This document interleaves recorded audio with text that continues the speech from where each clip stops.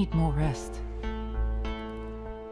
I need to figure out how to get Orson away from that thing. Leo is keeping a lookout for smoke. But I think that thing is only going to show itself when it wants you to see it. We still need to be ready. There's no way you can face that thing in the state you're in. Who said I planned on facing it? Astrid, please. Let me help. I can't distract it while you get Orson. I can't do that.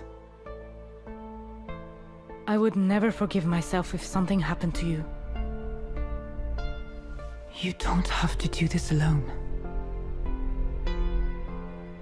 Why are you willing to risk your life for my family? For me?